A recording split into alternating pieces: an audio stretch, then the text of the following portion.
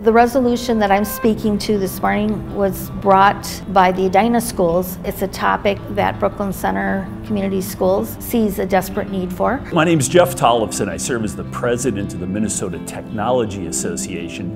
The reason we're so excited to partner with the Minnesota School Board Association is to really advance some legislation this year around computer science education. Today I am seconding a motion to enlarge the computer science component of public education so that there's a framework and policy and training that encompasses all areas of this. We have been woefully underinvesting in STEM education as a state, particularly as it relates to computer science. We are dead last, 50th out of 50 states, in the percentage of our high schools that offer foundational coursework.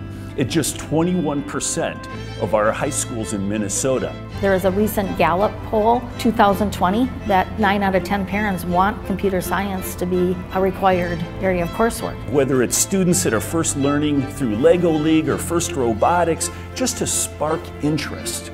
It's embedding it in the core curriculum so that they're getting this information and learning through their entire school career. So we have student motivation. We haven't created the opportunity for them to have the classes that can help them actually realize careers in technology.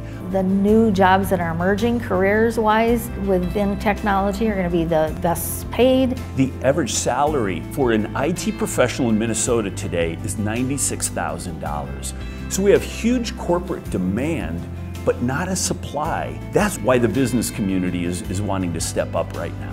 We want to make sure that it's brought to the top of thought processes. We organized a group called the Minnesota Tech Workforce Summit. 200 leaders from business, education, government, and the nonprofit communities coming together to think about how do we equitably double the number of technologists in our state over the next 10 years.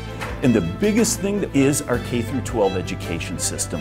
We stand ready to support education, and we really want to help drive change.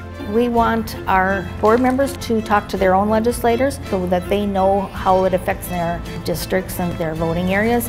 This is a moment in time that I hope we don't waste, because we have some catching up to do in the area of technology education, and we stand ready to work with the Minnesota School Board Association to really drive this work forward.